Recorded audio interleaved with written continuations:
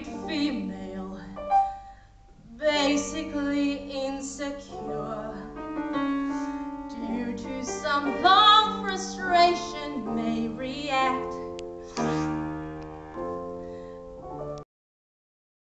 with psychosomatic symptoms difficult to endure, affecting the upper respiratory tract. In other words, just from waiting around for that clay little band of gold, a person can develop a cold. You can spray her wherever you figure the streptococci lurk. You can give her a shot for whatever she's got, but it just won't work. If she's tired of getting the fisheye from the hotel clerk, a person can develop a cold. It says here, the female remaining single, just in the legal sense, shows a neurotic tendency. C note.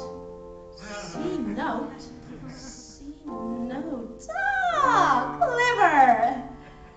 Chronic organic symptoms, toxic or hypertense, involving the eye, the ear, the nose, and throat.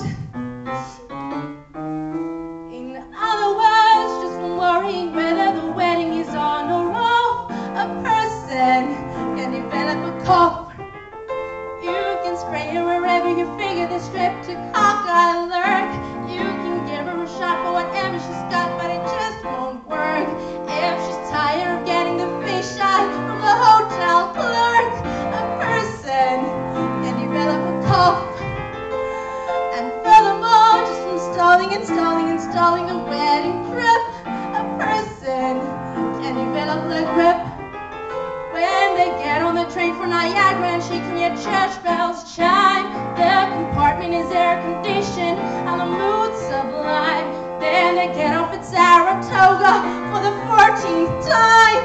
A person can develop the grip.